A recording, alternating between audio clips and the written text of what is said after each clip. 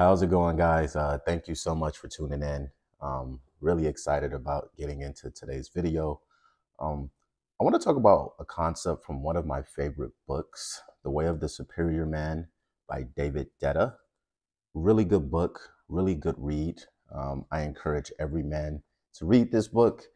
It's basically about increasing your masculinity as a man and about becoming the best version of yourself as a man. Yeah, so I would like to overview chapter 8 of this book. And I love this book because the chapters are like really short. They're like 1 or 2 pages. So it really gets right to the point quickly. And in this chapter, he talks about as a man, to optimize your growth as a man, you have to live just beyond your edge. And some of you guys may be aware of this topic already because I've talked about it sporadically throughout some of my videos. I do think it's important for every man to live and slight discomfort and live just beyond his edge to become the best version of himself. He also talks about leveraging fear and using it as motivation. Okay. Primary fear shows that you are at your real edge. When you're at your edge, that's when transformation occurs. And I love this concept because I do think it's important as men not to shy away from fears. And I'm not talking about a life or death fear. I'm just talking about everyday fears, those everyday things that we deem as uncomfortable mentally. And as men, we all have different types of fears. So for instance, some of us may be afraid of public speaking. So hypothetically speaking, let's just say the director of your job invited you to do a speech at a conference in front of hundreds of people. As many of you may know, public speaking is one of the #1 fears for Americans everywhere. A lot of us are just afraid of it. But you heavily prepare for this speech, so you decide to commit to it with great conviction and confidence. And then you pursuing it and doing it, that's letting you live just beyond your edge. And as men, I really truly think we need to authentically do this in almost every area of our life. Fear of fear may lead to hang back, living a lesser life than you are capable of living. When you shy away from everyday fears, you're living more for comfortability. You're not putting yourself outside your comfort zone so you can grow as a man.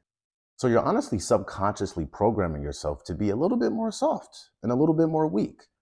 So I do think it's important to embrace fear and live just beyond your edge as a man. Like for me personally, I tell myself consciously every day, what are some things that I can accomplish today that I may be a little or slightly fearful of doing? And one of those things is cold showers. I take cold showers every day, but as you guys may probably know, cold plunges or cold showers isn't easy to do, especially when it's 40 degrees outside during winter time, right? Especially when I'm waking up and it's already freezing and I'm telling myself mentally like, okay, it's already cold in my house. So I'm going to basically put myself in an even more uncomfortable situation. That's living beyond my edge. I do that every day because I know that I'm growing mentally. I do that every day because I know that I'm telling myself that if I'm living beyond my edge, I'm becoming a better version of myself because I'm fully committed to the process of what cold showers do to me. Another thing I do to live beyond my edge is I would say, since I'm in the technology sales industry, I make cold calls to CEOs of companies every day. Now, some of you probably already know this, when you're making a cold call to anyone, that's already uncomfortable. Right? But when you're making a cold call to a CEO of a tech company on his personal cell phone on a Wednesday at 1 p.m., that's extremely uncomfortable, right? So that's an example of me deciding to live just beyond my edge.